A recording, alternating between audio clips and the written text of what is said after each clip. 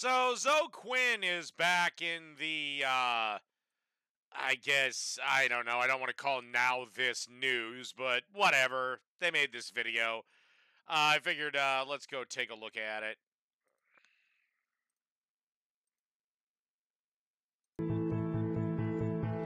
This video game developer survived GamerGate. Okay, she didn't survive anything. It wasn't a fucking war. And she caused GamerGate. Okay, here's the story of GamerGate. This woman here, Zoe Quinn, made a game that she, by the way, she stole the source code to this game. So I'll say she wrote the story of the game. It's called Depression Quest. It was supposed to be a simulator for somebody battling depression. All it did was give the players depression because it was so fucking terrible. Then, to get positive reviews and to have game journalists say what a great fucking game this is, she didn't do the normal route that some game developers go with, and that's just bribe them. No, she decided, probably because she didn't have any money, but she is semi-decently looking, she decided to go with blowjobs. So that's the only thing she survived, swallowing that much spunk.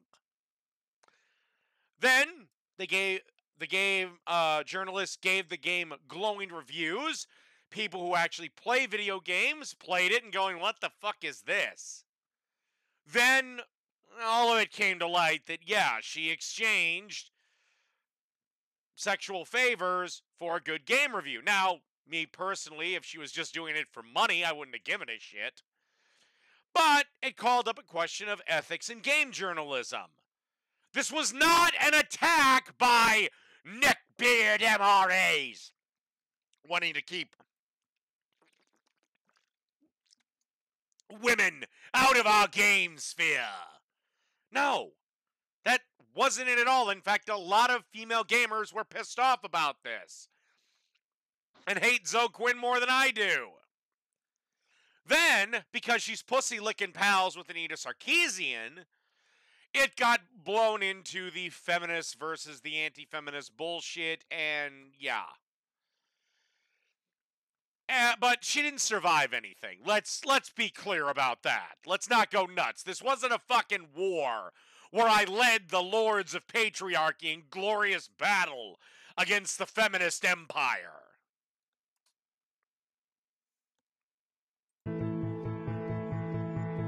Now she's working to make the industry more diverse. Well, it already is. All you gotta do is play Star Wars Battlefront 2. About 60% of the human NPCs are female. It stars a female lead. Personally, I don't mind it because there's nothing more fun for me than getting a strong, empowered female soldier and cutting her in half with my lightsaber. The most magical feeling in the world is seeing a kid that young the first time they're able to say, I want this computer to do something, and then they're able to make it happen and that interaction works for the first time. Magic. It's freaking magic. What? No, it's not! That's a game!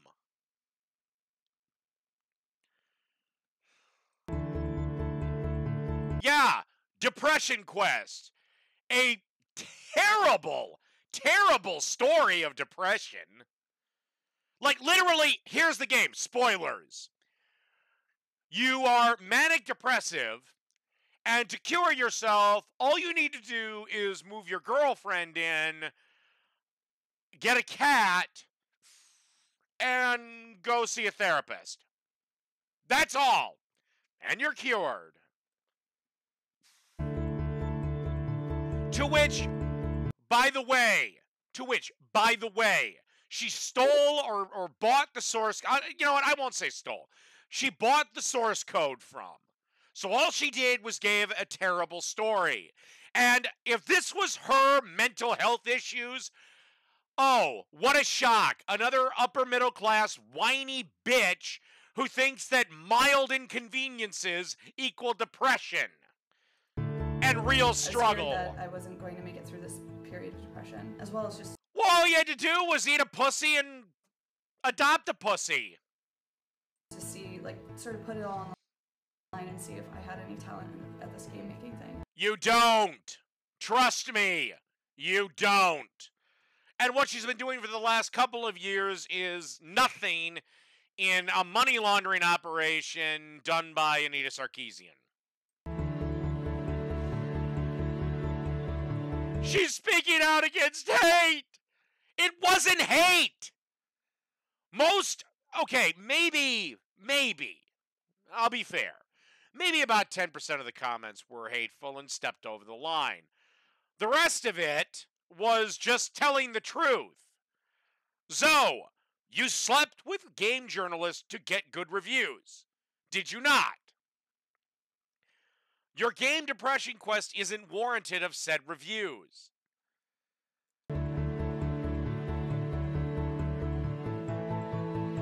Yeah, that's not what GamerGate was about. That's what they tried to make it about. GamerGate was about ethics and game journalism. Not trying to stalk this not that attractive woman. And again, why didn't you report it to anyone? If we just been in the internet. You know, stalking is a crime. There are these people you can call the cops. The people who scream the loudest and are most willing to run everybody else off. That's all that will be there. No. Really? Really? You really just made that statement. It seems like your side are the people that come in with black masks and shut down talks they don't like. So shut the fuck up on that, bitch. No. What happened was your buddy Anita Sarkeesian needed somewhere to funnel her money with her do-nothing charity, Feminist Frequency. Remember, I'd love to know how Anita Sarkeesian's planning to cash out with this when it all comes down. I mean, well, actually, she keeps loaning herself about $40,000 a year from the foundation. That is actually provable, by the way.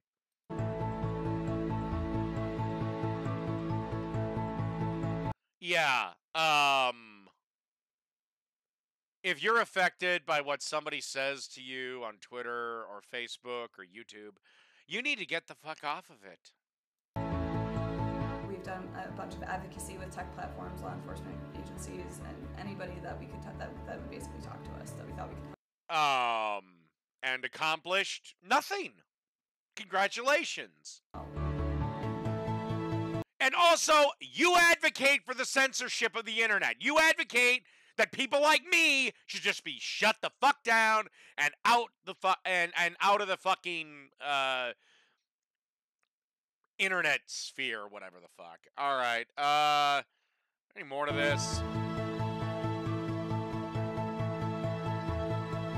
Games are just another. Oh, how the fuck are women a marginalized group? You're half the population. That's not marginalized. It's just, no, you have pathetic, worthless crybabies like her telling young girls that no matter what you are, you will always be a victim of something. This is why I hate feminism and why the Church of Feminism needs to die. It doesn't empower women. It actually weakens them in a state of permanent victimhood. The medium, and I feel like everybody should have access to that. Everyone fucking does. Not everyone has the rich parents to buy them the source code to a game, but everyone does have it right now. But you know what you don't have? You don't have the ability to shut out or shut down bad reviews. If you make a shitty game, I don't give a fuck if you're a man, a woman, if it's your first game, or if you've been fucking making them for 20 fucking years, I'm going to say, this game sucks, try again. If you have the tools to learn how to make games. And I have fucking played Depression Quest, and yeah, it's terrible, Zoe. You put no effort into that. You should absolutely. And these games that you're showing, these are AAA titles. These are not made by one fucking guy or gal. It's a team of several hundred people, if not thousands. able to have some guidance in that. Yeah, they do, from real game developers. Why don't you go back and fucking eat Anita Sarkeesian's fucking pussy so she can give you a bunch of money for doing fucking nothing?